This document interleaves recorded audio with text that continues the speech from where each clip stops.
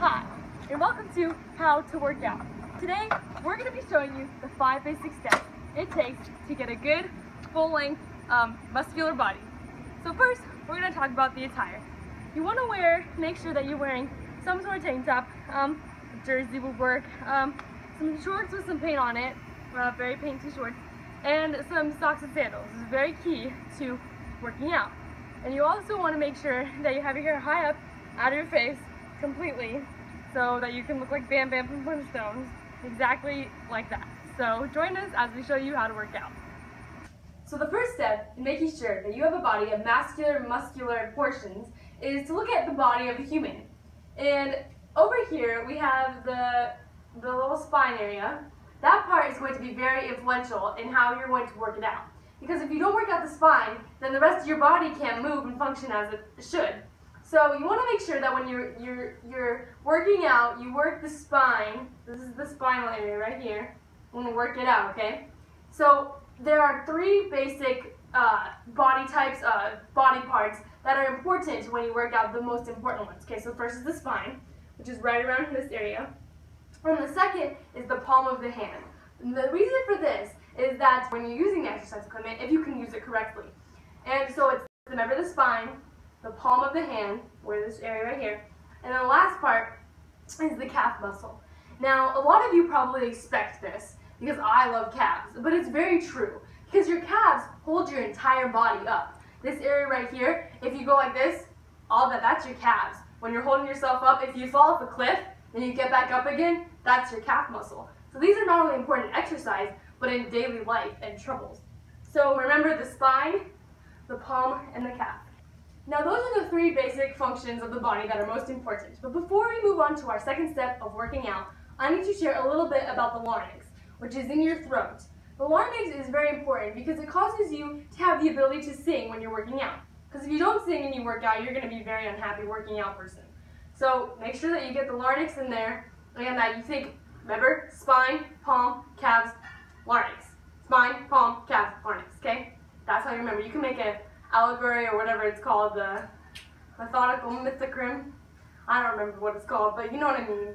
The anachronym, that's what it is. Anachronym for spine, palm, calves, and larynx. So in order to work out your spine, I have chosen a very specific trained ab workout. So if you'll come closer, what you're going to do is you're going to lay down, and you want to make sure that your spine is flat with the ground. When you do this ab workout, this is called the bicyclist, okay? So you're going to pretend like you're riding a bicycle like this, okay? Just like this, and you want to make sure that your spine is touching the ground. We are on a mission. You gotta sing while you do it to keep yourself happy. And then when you finally do as many as you want, you rest, take a few breaths, and then do it again. Bicyclist, just like this, okay? That's the spine workout, ladies and gentlemen. So the next part of the most important bodily functions is the palm. Now the way you work out the palm, I have chosen a trampoline, but you can do whatever you want. You can use a trampoline or a trampoline. I would just say to use a trampoline, okay? And this is one of the littler trampolines, okay? So in order to get your palms really strong, I mean, I hear guys have a thing for strong palms, but I don't know. Okay, so when you're working out the palm, you want to make sure that you cut this trampoline into 3 sections. 1, 2, 3. You want to do the 1/3 of the section, and you're going to put your palm on it, and you're just going to do this, okay? This helps your palm become mascular and muscular as you work it like this. And then you can switch on the 1/4 side of the trampoline, and then you can do both. You can do the bouncing, which is what we call in our class. You can do 1, 2, 1, 1, 2, 1, 1, 2. This really works out your palms. Thanks for that point. It's good practice for CPR. So not only does exercise help you get stronger, helps you learn life lessons. CPR, alright. That is the palm workout, ladies and gentlemen. So the third step in having a good workout routine is your diet. You want to choose healthy snacks while you're working out and after. So I've got some things here. Some unsweetened organic coconut milk that helps your body fluid. I've got some organic pumpkin seeds. These are very helpful, especially for your larynx.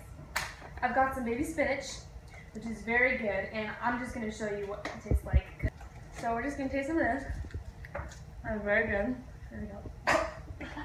Very good experience. Very good. And I've got some garlic here. This is also very helpful to your body, just in different ways, you know, especially your calves. Sometimes I like to take it and rub it on there, just like that, and it's a good sensation feeling, and it's very, very good for them. I got some bananas, the one exception to sugar, because if we're gonna cheat a little, might as well have some fruit on you. Come on. And then some white jasmine rice. This, you want to make sure that it's jasmine. Very, very healthy for every part of your body. And so that's your diet. So the reason we're about to use the treadmill is for conditioning. Now, it is very helpful in every area of your body to get it flowing, get the blood flowing, and especially for a beginner, you're going to want to start out in a very slow speed, okay? Especially if you're a beginner. You start at slow speed for a beginner, okay? Very slow speed, okay? Make sure you're going very slow for a beginner, especially for beginners. You want to go very slow, just like this. Slow.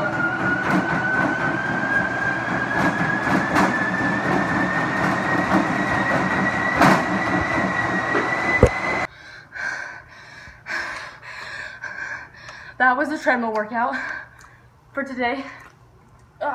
If you're a beginner, make sure you go at that same speed. You know, enough is never good enough. That's how you should push yourself. So now we're taking a break and taking time to eat a healthy snack. So, get some pie.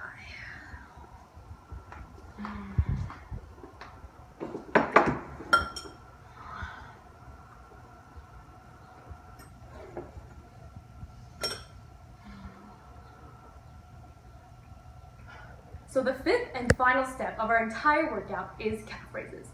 This is possibly the most important thing that you could ever do in your entire life. It helps every part of your body, and it will help you in everyday life.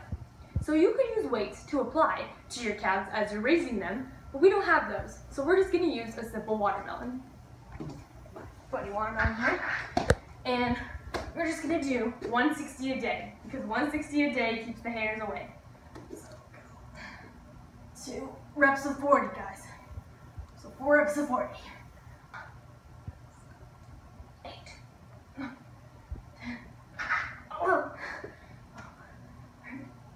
14. 16. 17. 18. 20. 21. 22. I'm done. I can't do this anymore. No, Brian. No. No, don't do it. No.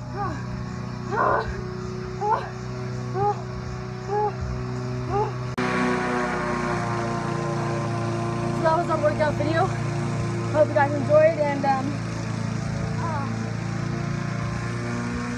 join us next time on these how-to videos.